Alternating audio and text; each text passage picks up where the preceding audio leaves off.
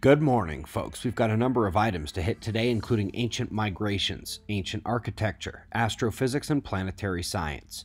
We're starting with our star over at spaceweathernews.com, and we find a silent last 24 hours on the sun. As sunspot maximum phase ramps up over the coming 36 months, there will be a lot of this on-off growing activity and then fading pattern that we have seen since November. The solar wind is kind of in that off mode now as well. Plasma stream continues maxing out within merely normal solar wind pressure range, leaving the geomagnetic conditions relatively calm and quiet for now. Quick weather alert for tonight. It's going to come fast and be over by the time most know it happened. This event at the convergence region between pressure cells is going to light up over Texas and Oklahoma. Wind, flash floods, tornadoes, hail, and lightning all possible in a very short stretch of time. Let's go to an interesting bit up next. What do you think when you think rainforest? Most of us think the tropics. In addition to the coolness of finding an insane amount of lichen species in Alaska's rainforest, it might hit your ear weirdly to hear that Alaska has a rainforest.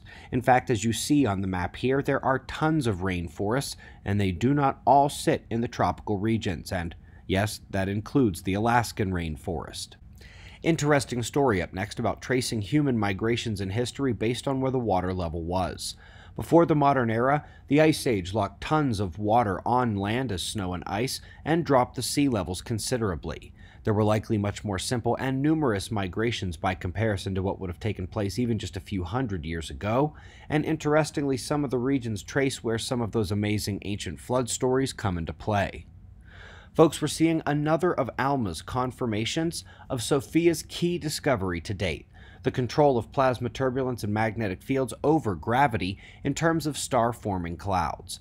Here they're applying the new model and achieve a factor of 5 increase in fine structure identification and understanding compared to the previous models, and those who know electromagnetism will recognize the ZPinch that forms the torus jet Parker spiral disk at the central modulation point.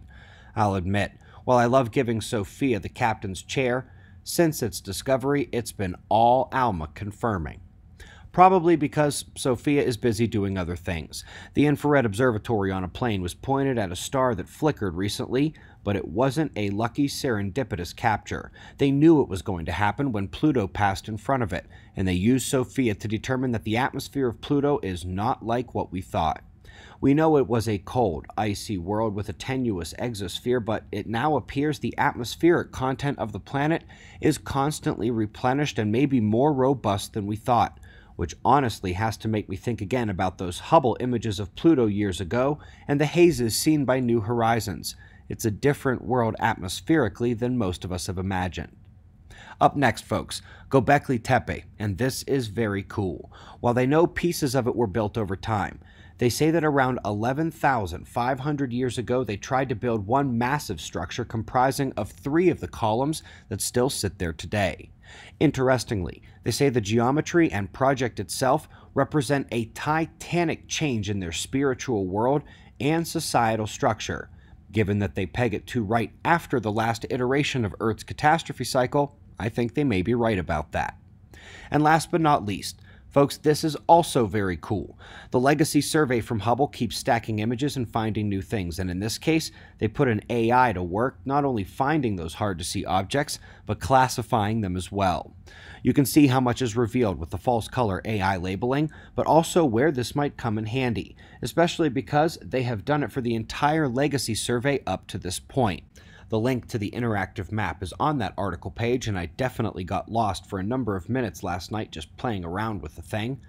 These characterizations are vitally needed since the key cosmic tattletale are going to be the galaxies we see in the heavens.